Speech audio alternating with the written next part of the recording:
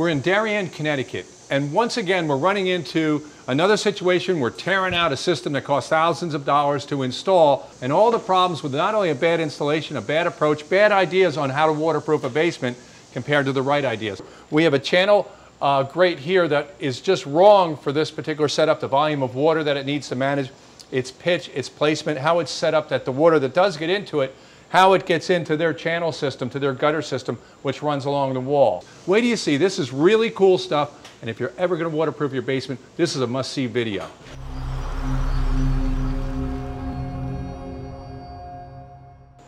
This is the entrance into the basement, exit out of the basement, and a lot of times you're going to get water that comes down the steps. It's tricky to fix without removing them and trying to seal and put all kinds of drainage in around there. It becomes a huge job, and most of the time very unnecessary. So you can get a great deal of effectiveness by putting the appropriate drain in, and it's one that would go across the bottom of the steps, but how you put it in is you have to be very particular to make sure you have the right size drain. We have a drain across here that's very, very small, and if you look, just goes to here and then somehow has to fill up high enough to get into where that gutter system is. And what happens, as you can see here, this thing just fills up with water until it overflows into the drainage system inside the house. Very ineffective and pretty close to useless, just because of the nature of the drainage, the size of the drainage, and most importantly, where that drainage is placed. It's all way up within the depth of the floor. You just can't get enough of a pitch. You can't get any kind of a pitch in order to get this water over to the pump.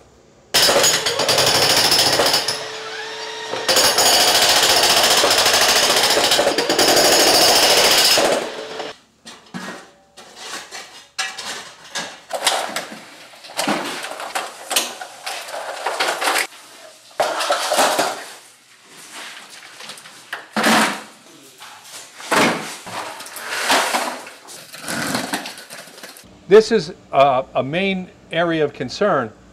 If you take a look, as we removed all this, now we're going to get enough drainage in here. The key is that our drainage is going to be down significantly lower. So this is going to drain down into our drainage, which is way below the bottom of the floor. No water is going to come in any contact with the actual main body of the floor.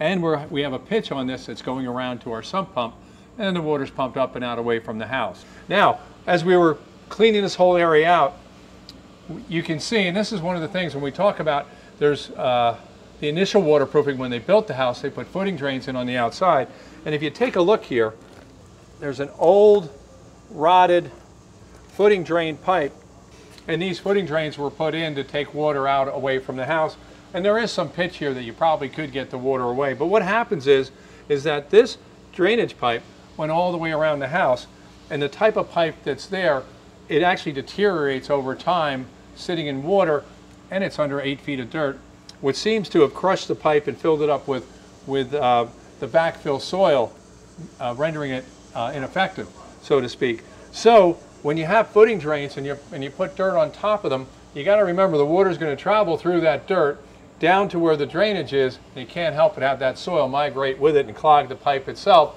And over time, this particular type of pipe actually breaks down and then collapses, kind of like what it's doing here. The system we're putting in on the inside is going to have every bit of the effect that this system was trying to have on the outside. We're just not putting 8 feet of dirt on top of our drainage in here. Any water that was getting into this came through 6 to 8 feet of soil down through the backfill. In other words, the area on the outside of the walls from here 8 feet out had been dug out. This was all empty, and then they put that soil back in. They're never going to get the soil that sits on the outside of their basement wall as dense as the undisturbed soil in the area. It's just not going to happen. So when it does rain, this area out here fills up with water. As that water builds up, it's pushing down into the ground and up underneath your floor. With the drainage set up the way that we have it, you're never going to get that pressure built up underneath the floor. The hydrostatic pressure is completely eliminated, so that you're not going to have your floor sitting in water. By doing this, on the inside, we're going to have a system that's perpetually self-cleaning, doesn't have 8 feet of dirt on top of it, and will keep any pressure from building up underneath that floor, keep it completely free of water, and that allows the floor to get completely dry. And that's what you're looking to do when you're waterproofing your basement. Now, as far as the placement of the outdoor footing drains, this is your footing here. This is the wall of the footing here, and you can see they framed it out and it's all flat, and the pipe is right over next to where the footing is, and then they basically bury it. There's a little bit of stone around this, but nothing like that you'd really want. Depending on when your house was built, stone became much more important to keep it really clean. They use filter paper and things like that. One of the problems, though, even doing it that way, going to the extra steps of using filter paper, is that filter by definition is something that needs to be changed. So if you covered this with filter paper, as water would migrate down through that backfill soil, the filter paper would get clogged. And it's down here, so the only way you ever could change it would be to re-excavate, and you're never going to do that. So outside footing drains have a limited lifespan, and also you need your lot to be perfectly set up to run off so that you can get those drains to go to daylight.